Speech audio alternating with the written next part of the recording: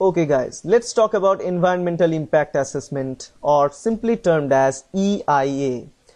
Now, in a very basic terms, this is a very important thing to understand for the ecological perspective as well as for the bioethics. Environmental impact assessment is the formal process used to predict the environmental consequences.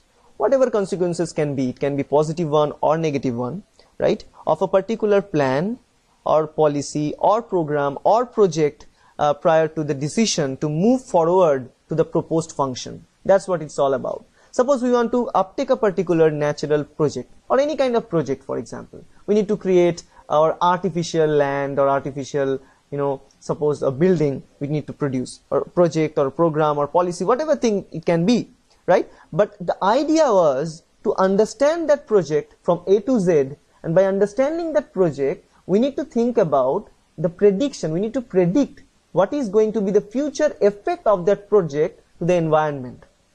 We need to look at the projected outcome of that environment to the nature, to the ecosystem, to the sociological perspective, to the economic aspects of human. So all this part, the cultural perspective also. So that is the thing. You cannot start a project, you cannot uptake a program or start a program without knowing all these things, because ultimately it leads to the failure. So we don't want failure. So before even starting that program, once the program is proposed, during that time we need to assess certain things, right? For example, that assessment have several levels. For example, there is a preliminary level, so that is called the preliminary screening, right?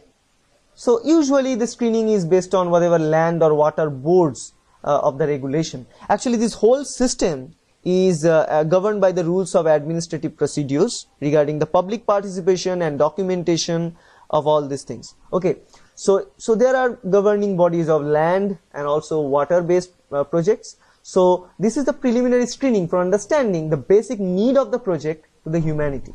So once that is passed, the second round was to the environmental assessment, right? They need to think about whether that will impact the environment badly or not, whether it is good for the environment, it is good for the health of the ecosystem or not. Once that is approved, the third part is the environmental impact review, and that is the final stage to understand about all the outcome of that project and to finally prescribe a format that which is the best beneficial way to go up with that project. So once all these things are done, that is passed, and then it is called approved. That project got approved, it is proposed development, moves to the regulatory part, and then it start to action, right? So if you look at here, it is showing us the details. So these are the all parameters that we should take care of with the environmental impact assessment, right? For example, we need to look at the transparency of that project, certainty of that project, participation of individual with that project, beneficial effect of that project, credibility of that project, cost effectiveness of that project, flexibility of it, participability of it, and practicability. Obviously we need to look at whether the project is practical or not. It should not be a hypothetical one.